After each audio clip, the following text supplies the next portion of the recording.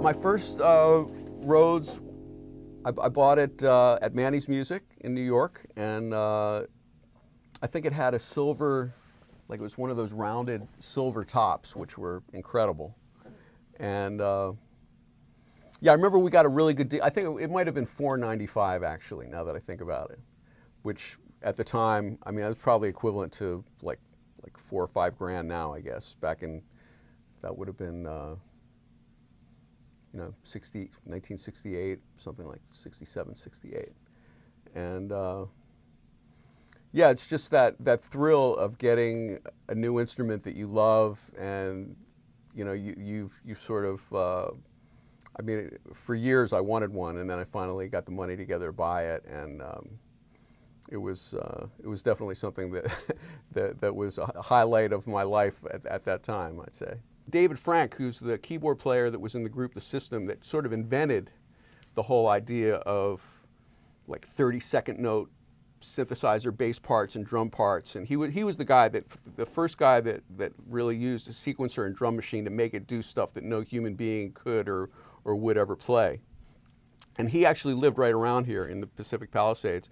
I went over to his house one day and he had a Wurlitzer, and I sat down and played it, and it was like, whoa, this is great.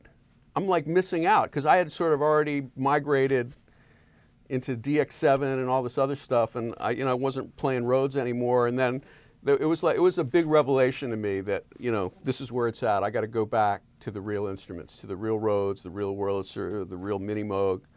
And you know, to this day, even though I do use, you know, a lot of synthesized elements, I really loved this.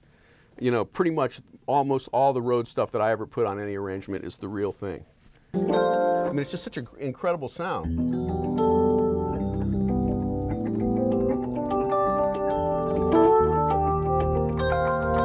And it's sort of like it's something somewhere between a celeste and a vibes and a piano, and it's just something unique. And it's got a very interesting. It's got just such an interesting spectrum of the frequencies that come out of it, you know. And then this one in particular, it's got. If you listen to like the high edge of the sound, it's sort of unpleasant if you really analyze it, because it's sort of noisy and it's a little. There's something about the harmonics that come off of it that aren't. You know, it's not like a string harmonic. It's like a gamelan or something. It's like some kind of odd harmonic spectrum, but it's cool. It's unique, and and depending on how loud you hit it, it has a totally different character.